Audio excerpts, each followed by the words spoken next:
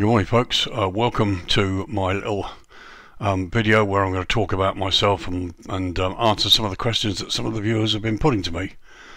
Hopefully it's not going to be too long, but I thought I might take this opportunity to try out the software and practice a few bits and pieces and see whether this works. So I do get some questions in the comments and privately by email and interaction with my website, virtualairlinepilot.org. Go and pop along there if you haven't already, and where I put details of upcoming videos in the following week. I also have an Instagram account as well where I put the same thing up there.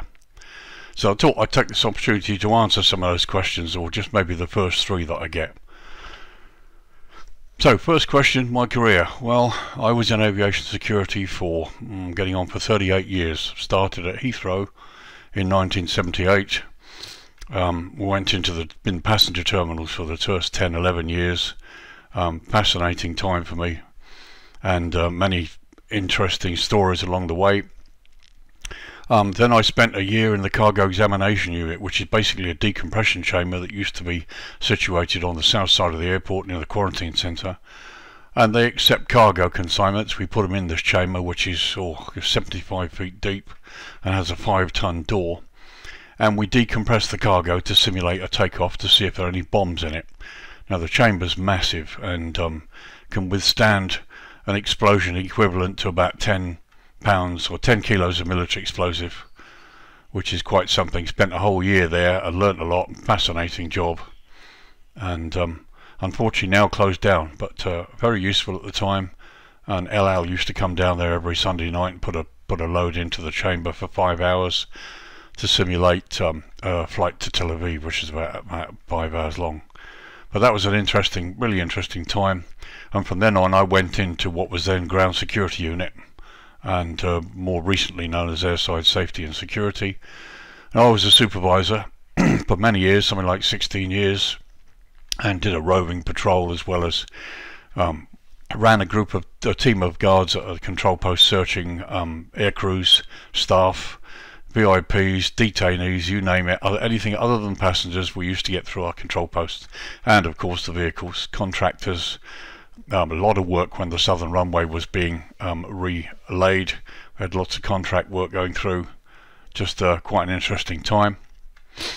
So yeah, massive career. Had a very interesting last day when I retired in 2006. I went round and had the whole day, and went round the Raw Suite and met Anita Newcourt, had coffee there with her. I had coffee with the airport duty manager, the night shift going off and the one coming on. And I had lunch with one of the senior directors, which was really nice, and they gave me a gift. So yeah, massive 27-year career at Heathrow. So from 2006 to 2009 I did a few little bits and pieces, and then 2009 Gatwick came up, same job but this time as a guard. I applied and I got in and went into what was external security. Same situation, basically searching staff, aircrew, vehicles, anything other than passengers. And but this time I was a guard, not a supervisor. I had nearly 11 years at Gatwick, and again a marvellous career, some amazing people to work with. Still have many friends from both of them. Behind me you can see a picture of me at Gatwick, and one of the vehicles I drove around on patrol many times. And yeah, as I said, a fantastic career. Loved it at both airports, something like nearly 38 years in aviation security. So lots of knowledge from various people. Met some fantastic people, including some amazing pilots. Certainly at Gatwick I have to thank a couple of very amazing captains for EasyJet who gave me lots of advice on how to handle the A320, and that's been the mainstay in Flight Sim 2020 now, while we're waiting for the 737 to come along. So that's kind of my career, and now I'm retired, trying to stay retired. And I do YouTube videos, and I still enjoy playing the computer, and I'm just trying to give something back to the community. Second question I get asked a lot: how many BAs are you with? Well, quite a few. My main BA is British Airways Virtual, or BA Virtual as it's known. For some years we had a legal agreement with the real airline that allowed us to function and use their brand. That ended a few years ago when they had a change of management, and they asked us to shut that down, so we did, and basically came up with a different branding to continue as we do now. But marvellous VA, some amazing people, been with them for over 20 years now, I was on the management team for some years. We used to have the general conference meetings. I arranged and set up 3 GCMs, one in 2010 to celebrate 10 years of British Airways Virtual. We basically went down to a swanky hotel near Heathrow, the Crown Plaza, and essentially borrowed it for the weekend, got discount on rooms, and something like 80 of us went down there for the weekend, had a banquet dinner. I'll try and put some photographs up if I can find them. And I just had a great weekend. We also had a VIP guest. We managed to get Captain Peter Verkil, who was the commander of flight BA 038 from Beijing that lost both engines on final approach to Heathrow in January 2008. Thanks to the skill of him and his crew, 152 people's lives were saved. Just a fantastic piece of flying. And normally when he's paid something like £2,500 or so to tell that story at certain events, corporate events. We got him for free, and he told us the whole story from the horse's mouth, and we paid his hotel bill, plied him with champagne, and gave him a good dinner for the weekend, so that was great. I did the same thing again in 2015, celebrating 15 years of British Airways Virtual. This time we went to the Marriott Hotel up in Manchester, near Manchester Airport. And our special guest was Captain Eric Moody, who was the commander of the BA-9 747 that flew through the ash cloud, the volcano, in 1982 and suffered all 4 engines lost and managed to land the aircraft safely. And again, Eric brought himself and his wife Pat up there for the weekend. We paid for their weekend, plied them with champagne, and he told us the story from the horse's mouth. Interesting memory from that event. We have a captain, or former captain with EasyJet's been with us 5 years, who is also a member of BA Virtual and flies with us. And obviously Eric Moody's first question to him was, "You've got the real job, you've got the dream, so why are you doing it why are you playing on the simulator?" And by the end of the weekend, Eric Moody understood why. And it was interesting to see his reaction at the beginning, and then to see his opinion turned around at the end of it. But 2 successful conferences which I enjoyed very much. And the last time I got out with the uniform on was in October 2019, when we went to the Flight Sim show at Cosford, and I did a stand for 2 days talking to the public, and that was great fun. So yeah, I'm a member of British Airways Virtual. I'm also a member of Fly UK. I joined them a few years ago. Really great bunch of people who are also at the Cosford show, and they fly the 737 a lot on many routes that BA Virtual don't fly the 737 anymore.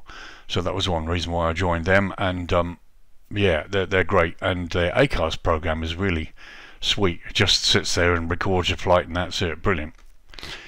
I also fly Virtual Airlines of Ukraine. I have some friends in Ukraine which I met purely by accident a couple of years ago. Obviously there's a terrible situation going on there at the moment. I haven't heard from them. I'm just hoping they're still okay. But I decided to fly for Virtual Airlines of Ukraine, and I enjoy that very much. Again, they fly the 737 mostly, and it gets me a chance to do some interesting flying in a different location. I flied with TUI Virtual for a while, or flew with them I should say. Don't fly with them anymore, left there, which was cool. I also had a long time flying with Pegasus Virtual Airlines. Another great interesting bunch of people in a different part of the world, chance to fly in different locations. They seem to have let that VA go a bit now, so I've just left there. Now I have my own airline, VAP Air, which is basically Virtual Airline Pilot. The aircraft you can see behind me, and I'm just about to get the Fly Inside Bell 47 helicopter painted in those colours, so that'll be interesting. And when the 737 comes along, we will paint that too, and continue logging up some hours with them. And the other airline I fly for is Worldwide Virtual. One of the reasons I joined them is basically 2 reasons. Firstly, their ACARS is brilliant, literally just set it and forget it and it records your flight. And the other thing is they have a whole list of airlines around the world that you can fly flights for, and they can also allow you to fly custom flights. So yesterday, for example, I flew Air Macau from Macau to Ho Chi Minh City. That flight exists, but it has a different code and a different airline operates it. using a different aircraft, and I wanted to fly the Flight Simulator 2020 A320 of Air Macau, so I was able to log that as a custom flight. So you can fly pretty much any flight, yeah, as I say, it's good. They're a nice bunch of people. They have a vibrant forum. Their ACARS works wonderfully well, and that's a really good airline to be with. So at the moment I'm with 4 or 5 VAs, and there you go, that's my virtual airline career. Anybody interested in finding out about virtual airlines and what they do and why? Well, I also got a video up on my YouTube channel which was taken by a reporter at the Cosford show in 2019, where I talk about why British Airways Virtual, why people fly for a BA, and how much fun it can be. And lastly, the uniform. That's the question I also get quite a lot. Some people like it, some people think it's stupid. Those of you who know about cosplay will know that there are people who dress up in various superhero costumes and stuff like that and go to conventions, so it's a well-known thing. I'm not a pilot. I have some flying experience in light aircraft over the years, and I've been into the British Airways simulator many years ago and actually flown the 747, which was great.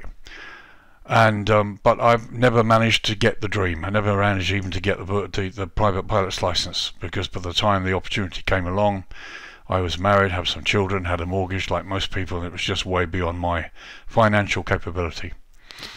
At 66, it would be nice to see if I could get it, providing I could pass the medical. But so Flight Simulator gave me the airline career I always wanted, and as time's gone on, we've now got to Flight Sim 2020, and you know, you can fly aircraft in almost study level type aircraft, and simulate a virtual airline career and do the things the way the real guys do.